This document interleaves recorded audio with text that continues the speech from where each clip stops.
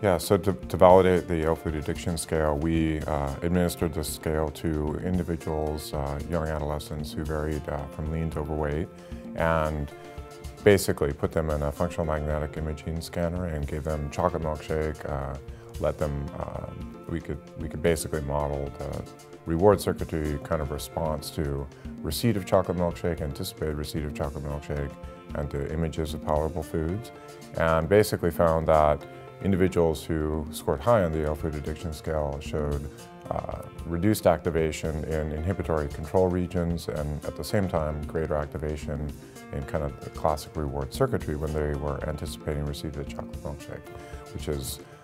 fairly similar to what you would see with kind of addictive processes in terms of when somebody's addicted to cigarettes, for example, and they see pictures of individuals smoking, they'll show greater activation of reward circuitry, and there's some evidence of reduced activation of inhibitory control regions as well.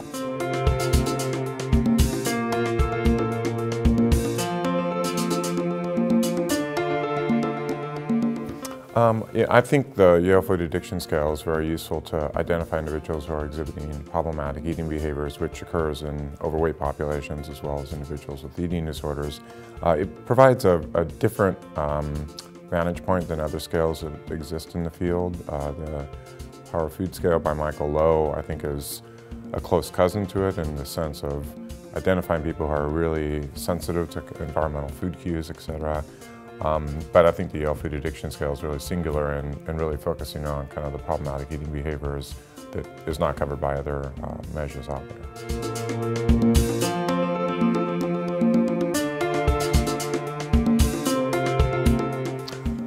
Yeah, so what I think would be highly valuable is to use real-time functional magnetic resonance imaging feedback to basically help people learn how to modulate kind of hyper-responsivity of reward circuitry to food cues, food stimuli, and increase inhibitory control activation, which is very important in modulating the hyper-responsivity of reward circuitry. There's been some very clever work done by Luke Stugel at Harvard that, ironically, he had people respond to food stimuli as a control condition because he was really trying to help smokers stop having reward circuitry hyperresponsivity to smoking cues. It didn't work for the smokers, but it worked very well for the obese individuals, and they were able, through kind of training, to really increase their inhibitory control activation, which again downregulates kind of the reward circuitry hyperresponsivity. So I think it'd be a nice complement. I would say from what I've seen out there, it's not easy to do right now. It's a fairly technically complex procedure, but the value of coupling that with doing reappraisal training to get people who overeat and struggle with that. So instead of thinking of the hedonic pleasure from eating that donut or whatever, thinking about how eating that donut would kind of clog up their arteries or have other adverse kind of health consequences in the long term. So I think the combination of the two would be more effective than either independently.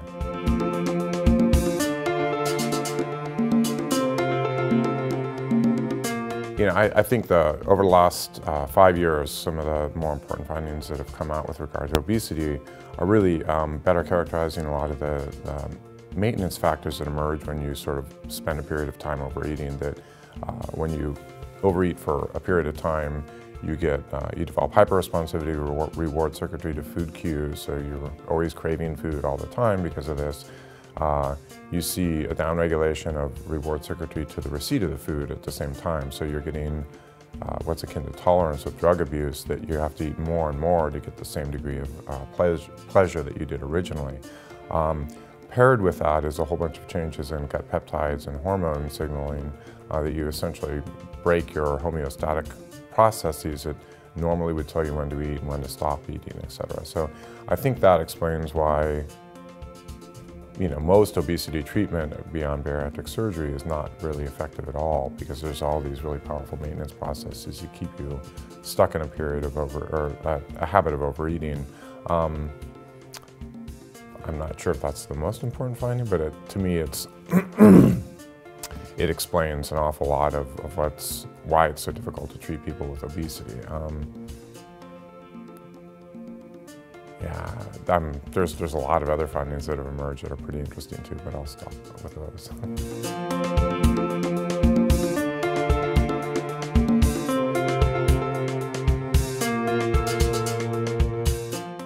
honest with you, I'm not really an expert on kind of obesity treatment. We do mostly prevention.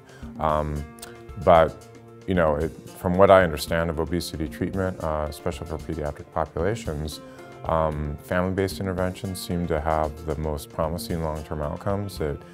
really affecting change in the food environment, the foods that are stored in the home, the eating habits of the entire family, enlisting parents to basically help as clinicians to kind of increase executive control over food choices, lifestyle choices, even, you know, exercise, which is an important part of the equation, is better if you sort of can really work with parents. So I think, you know, having them involved very intimately in terms of the change processes, setting kind of family goals as opposed to individual child goals, I would guess is going to be the most productive approach.